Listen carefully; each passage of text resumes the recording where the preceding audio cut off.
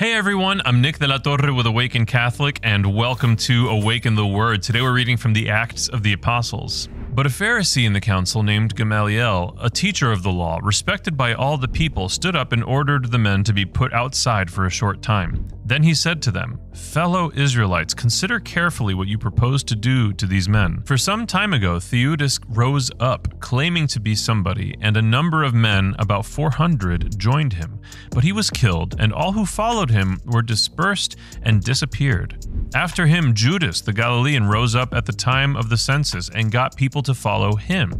He also perished, and all who followed him were scattered. So in the present case, I tell you, keep away from these men and let them alone. Because if this plan or this undertaking is of human origin, it will fail. But if it is of God, you will not be able to overthrow them. In that case, you may even be found fighting against God." They were convinced by him, and when they called in the apostles, they had them flogged. Then they ordered them not to speak in the name of Jesus and let them go. As they left the council, they rejoiced that they were considered worthy to suffer dishonor for the sake of the name.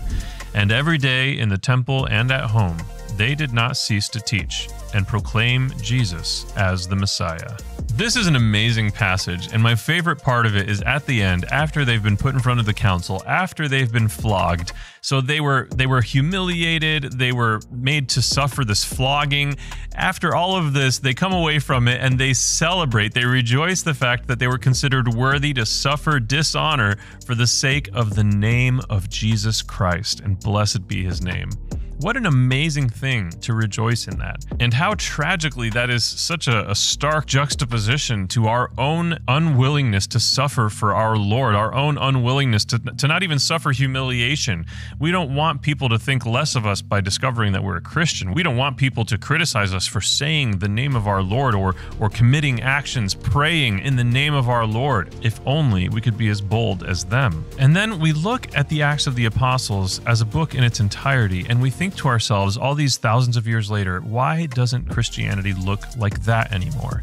Well, it starts with you and me. It starts with our own unwillingness to be in uncomfortable situations. Even the ways in which we pray are so small compared to the way that they prayed in the Acts of the Apostles. They prayed knowing that there was a God and that they had walked with him for 3 years, many of them. We pray trepidatiously and in small ways because we're afraid of being let down by God. My invitation to you is to be bold, be Catholic, be unabashedly Catholic. I have been Nick. This has been Awaken the Word. And before you go, I just need you to know that Jesus loves you. Peace.